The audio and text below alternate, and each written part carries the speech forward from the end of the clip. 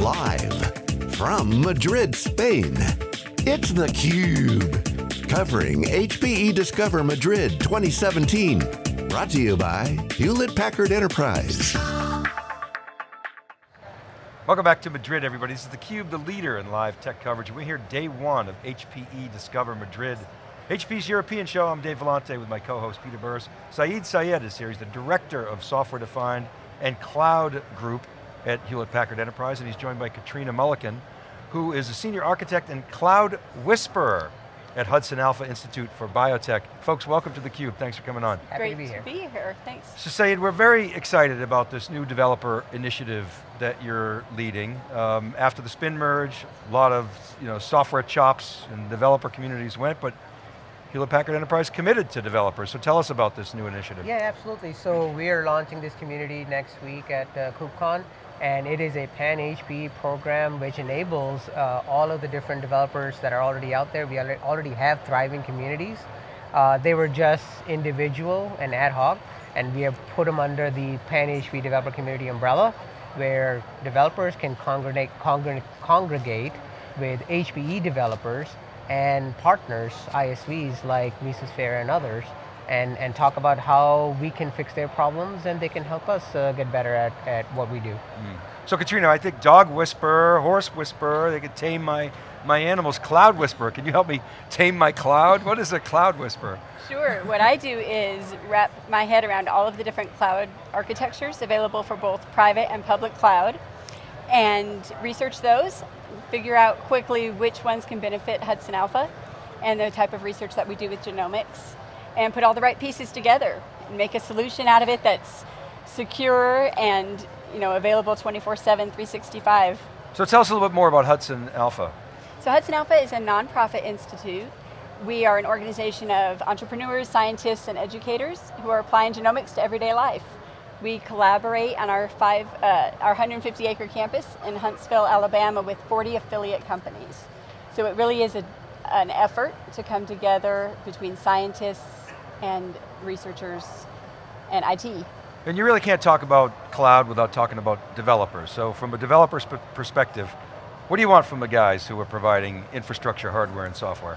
Well, we have turned our IT department into developers, and I think that's something that not everyone does, and I think it's an important first step to being able to really leverage the type of infrastructure that HPE offers. We have composable infrastructure in our data center, we have hyper-converged infrastructure, we have storage, we have all these different pieces that we are able to provision automatically and fluidly, rapidly with API, which requires developer mindset, right? Not your traditional system administration, just keep an eye on a server. It's not like that anymore. And I think it's really important that IT embraces developer practices and DevOps. And we're actually doing that at the hardware level, as well as then, right, you prep that foundation so that your developer teams, your software developer teams can then build on it too.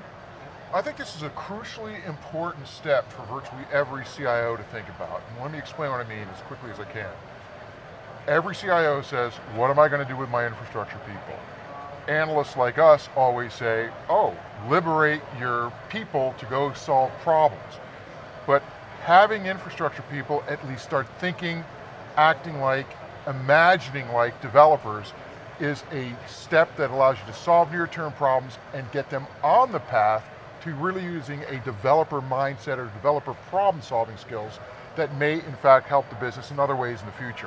What do you think about that? Right, I think it is asking the IT traditional roles to step up and learn a new skill set, which is not easy. It's an investment of time and resources, but well worth the effort. I think if you do not do that and expand your skill set, you will not be able to leverage these solutions that are out there. Or you'll just be using them kind of out of the box, which they all work out of the box, but is that really what they're capable of doing? So how long did this take to go through this transition at HudsonAlpha? Well, I've been with HudsonAlpha for 2 years, and from the moment that I arrived, we have a very small IT department, just a handful of people, so from the moment that I arrived, we just architect the job description that way. right? We write into the job description, welcome to IT, by the way, you're a DevOps software engineer now, you're an infrastructure administrator, you need to understand software-defined networking. All of these pieces are expected, and it can be a lot of work to learn that on the side, but well worth it. Yeah. Absolutely, absolutely, and I can tell you, HudsonAlpha obviously is ahead of its time in terms of things that they're doing, because trying to organize your workforce around software development mindset versus infrastructure administration mindset, it's a huge ordeal. But the way they have done it is excellent. We're happy to partner with them on this thing. So Syed, how are you going to sort of measure success of this initiative? What are your objectives, and what should we be looking for over the next 12, 18 months? Yeah, so our measure of success is how many developers are joining the community and actually active, because people can join, but if they're not active, it's not really worth their time, right? So developers getting active on our Slack channels, which we have all integrated into our platform.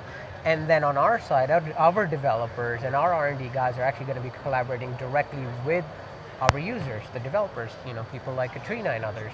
And so measure success is going to be how many problems we're able to solve, how much contribution people like Katreena are going to have on the platform itself, and what type of contribution, what type of API integration work they're doing. Those are the kind of things we're looking for in short term. How many HPE platform, how many number of SDKs, number of blogs, those kinds of things, right? So those are the kind of analytics that we're going to actually follow through over the next 12 to 18 months.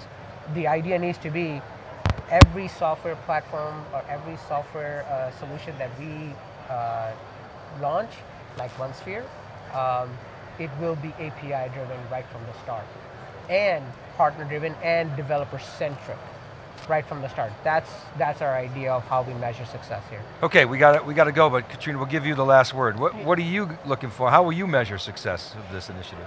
Well, success for us are completed projects and saving lives. I mean, literally, that's the wonderful thing about working at HudsonAlpha. It's very measurable in the amount of compute that we can accomplish and storage that we can provision and keep up the environment for the researchers. So.